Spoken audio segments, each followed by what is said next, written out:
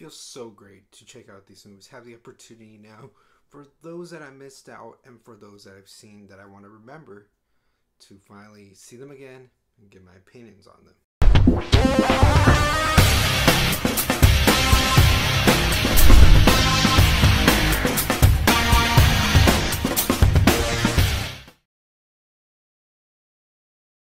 So, My Name Totoro is Studio Ghibli film directed by Hayao Miyazaki. I'm so sorry if I mispronounced this. You're just one great filmmaker, one great artist. And this is the famous Studio Ghibli lineup that we've had from the 80s, 90s that eventually got redubbed for a newer generation, for like myself to witness. And just they're just so famous for their stories, for their artwork, just pioneering for some of children's imaginations. You know, in America you had Disney with their animations, what they've been doing. Then Ghibli came out and also came to the States as well and given another open range, a broader scope of how far can kids, you know, imagine and achieve. Having a portion like Disney and then having something else like that coming in and expanding the mind. And this one is the story of these little girls who move into this new house who I'm not too sure if it's haunted with their father, while their mother is trying to hang on to whatever she is dealing with at the hospital. You never know too sure what she has. They just give out little hints.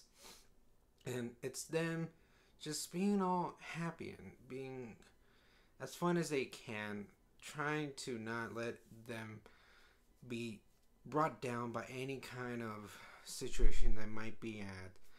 The house might be haunted, but they're trying to go with it. You see like these little dust bunnies, and their dad is trying to go to college. And throughout the most movie, we go out, follow this journey through these girls. And then especially one day when like the younger one drifts off a little bit, and you're not too sure if she's imagining or if this is all real, and she meets Totoro, who's the biggest kind of bear-like dust bunny there is, and she embarks on this journey with Totoro, and then eventually her sister wants to get to meet him too, and eventually sees him also down the way.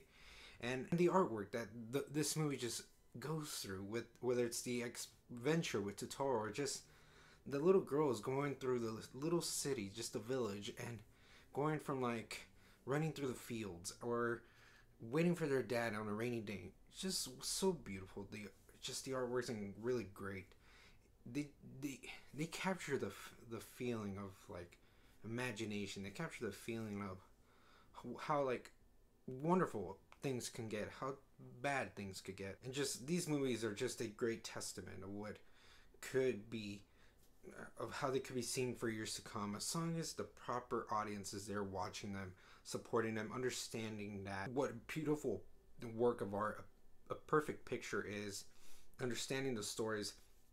Like seeing this, I like seeing this now as like an adult, trying to compare it as a child and an adult.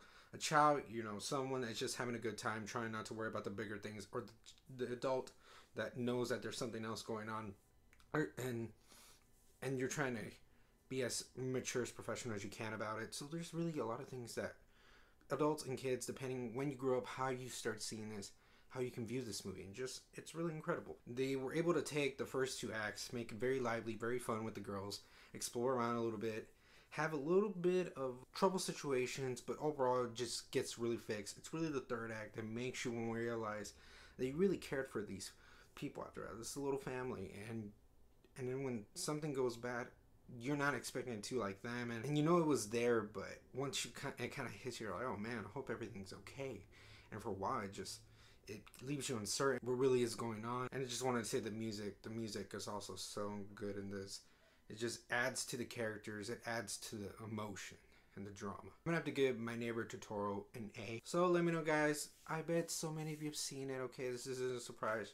Just let me know what you thought of this movie. What is your favorite? All this in the comments below. And as always, Rolling Empire, laugh, smile, repeat.